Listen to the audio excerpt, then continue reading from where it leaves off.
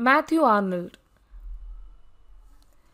Matthew Arnold, a prominent figure in the Victorian era, was born on December 24, 1822 in Laleham, Middlesex, England. He was not only a distinguished poet but also a renowned critic and educator. Arnold's early education was at Rugby School, where his father, Thomas Arnold, was a renowned headmaster known for his educational innovations. Matthew Arnold later attended Balliol College, Oxford. In 1844, Arnold began his career as a teacher of classics at Rugby School, where he had once been a student. He demonstrated his poetic talent through works like Empedocles on Etna and poems, and these early poems established his reputation as a poet.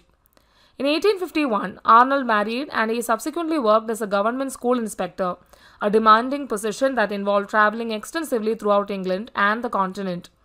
This role provided him with valuable insights into the state of education, which greatly influenced his later critical writings and poetry.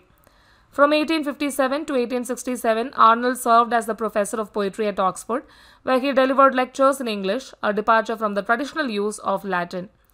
During this period, he produced many of his most celebrated critical works, including essays in criticism and culture and anarchy. These writings delved into topics related to literature, culture, and education, reflecting the prevailing values of the Victorian era. Matthew Arnold's poetry is characterized by its meditative and rhetorical style, often addressing themes of psychological isolation. Dower Beach is one of his most famous poems and explores themes of faith and doubt in the face of an evolving world. His poetry frequently grapples with the challenges of his time, and despite his own religious uncertainties, he sought to emphasize the enduring truth of Christianity in his essays. Arnold's influence extended to both his critical works and his poetry. He argued for a revitalized religious faith and the adoption of classical aesthetics and morals. His writings played a significant role in shaping Victorian intellectual discourse. Furthermore, his transparent and introspective style in his poetry has left a lasting impact on subsequent generations of poets, including W.B. Yeats, Sylvia Plath, and others.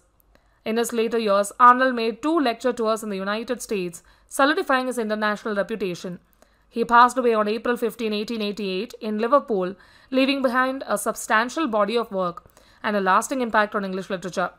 Some of his notable works include Culture and Anarchy, Dower Beach, Essays in Criticism, Empedocles on Etna, God and the Bible, on translating Homer, on the study of Celtic culture, Sohrab and Rustum, The Forsaken Merman, The Scholar Gipsy, The Study of Poetry, and Thyrsis. Study of Poetry. Perhaps Arnold's most well-known work of literary criticism can be considered his essay, The Study of Poetry. Through this essay, Arnold explores poetry's high destiny. He acknowledges that mankind will discover that we have to turn to poetry to interpret life for us, to console us, to sustain us, as science and philosophy will ultimately prove to be flimsy and unstable. The purpose of Arnold's essay is to establish a high standard and strict judgment to avoid the mistake of overvaluing certain poems. It applies a method for distinguishing only the best and therefore classic poets.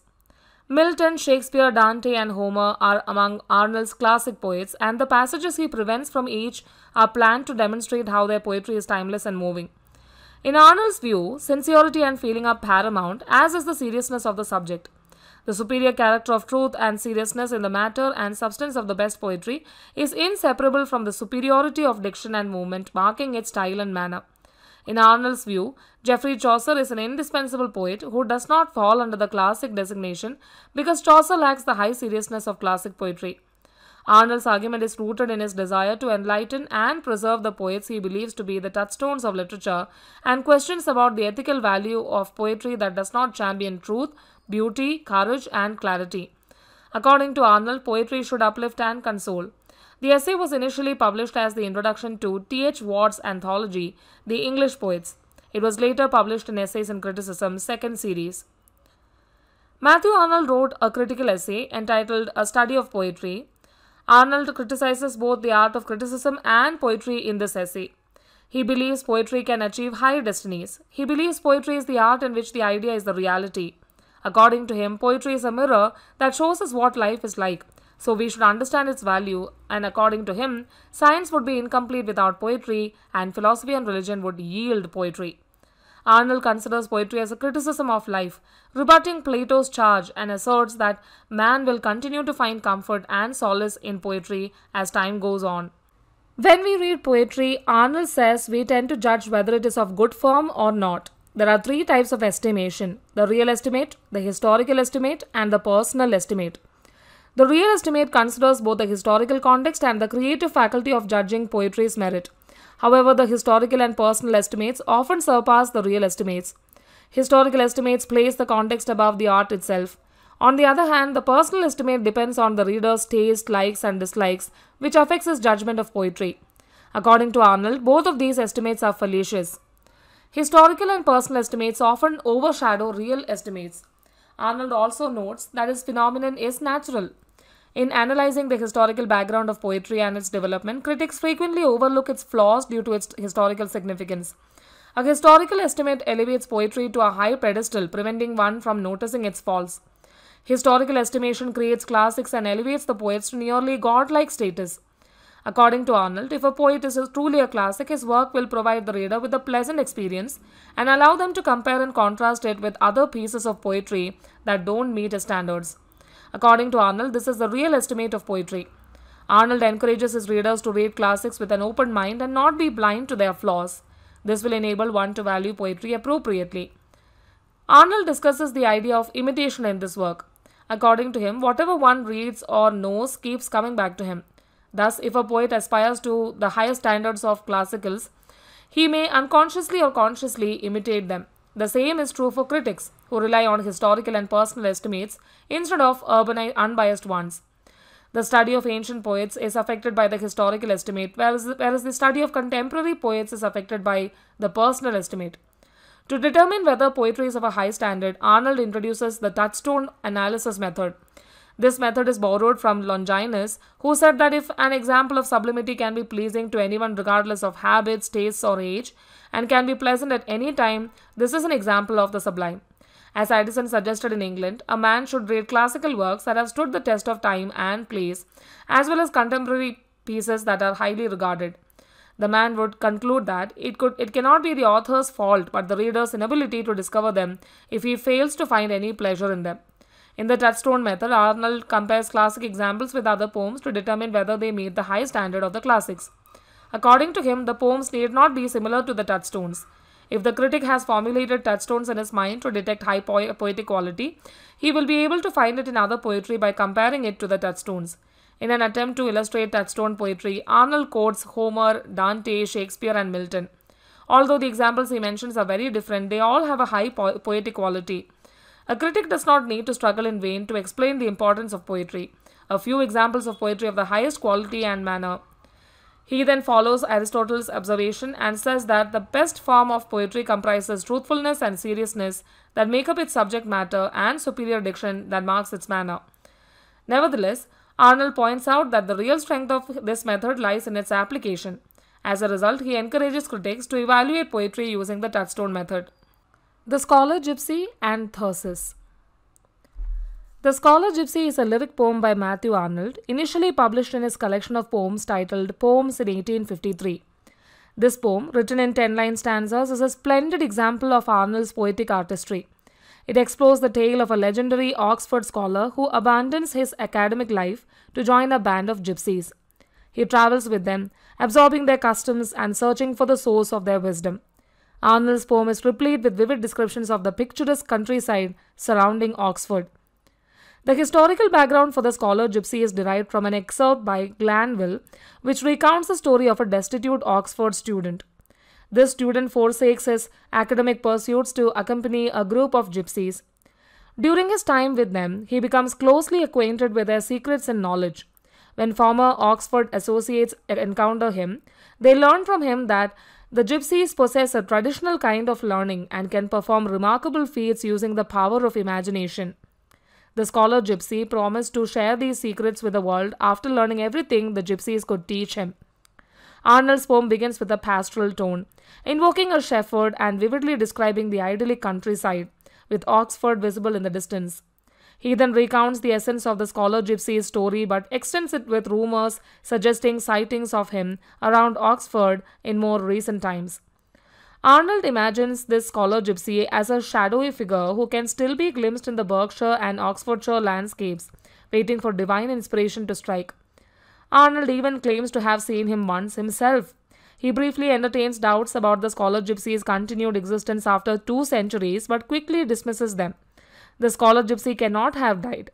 Arnold implores the scholar Gipsy to stay away from all those who are afflicted by the Philistinism of modern life, lest he too be tainted by it and meet a similar fate. The poem concludes with an extended simile involving a Tyrian merchant seaman who seeks new horizons in Iberia, fleeing from the competition of Greek rivals.